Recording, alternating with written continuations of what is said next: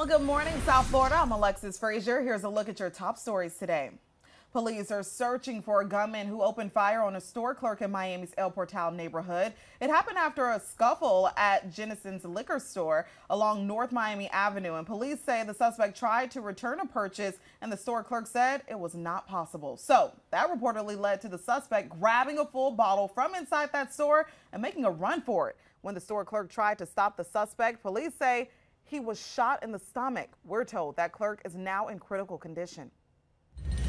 South Florida rapper Kodak Black had nothing to say to our Local 10 cameras as he bonded out of jail last night. The 26-year-old, whose real name is Bill Capri, has a long rap sheet. This time he was arrested after police say they found the rapper behind the wheel of a Bentley sound asleep in Plantation. Police searched the car and say they found 4.1 grams of cocaine in a baggie. Capri was charged with drug possession, tampering with physical evidence, and improperly stopping, standing, or parking.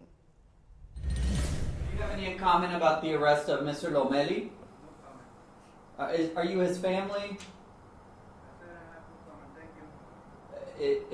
No comment from people at the home of Miami-Dade police officer who found himself on the other side of the law. Officer Miguel Lomeli was charged with armed sexual battery, kidnapping, and armed burglary. Police say he argued with his ex-girlfriend before dragging her into her own home and raping her.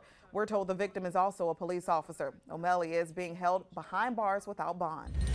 We're seeing new video of a chaotic crash that injured 3 people, including a Miami Gardens police officer. A red light camera caught who police say is 36-year-old James Lewis blowing through a stoplight before slamming into a police cruiser. The officer was able to radio for help while trapped in his car in the area of Northwest 27th Avenue and 167th Street. Police say Lewis was actually under the influence. He is facing a slew of charges. Thankfully, though, everyone involved is expected to be okay. Well, as breaking news happens, we have you covered on air and online. Just head over to local10.com for more local news coverage and updates.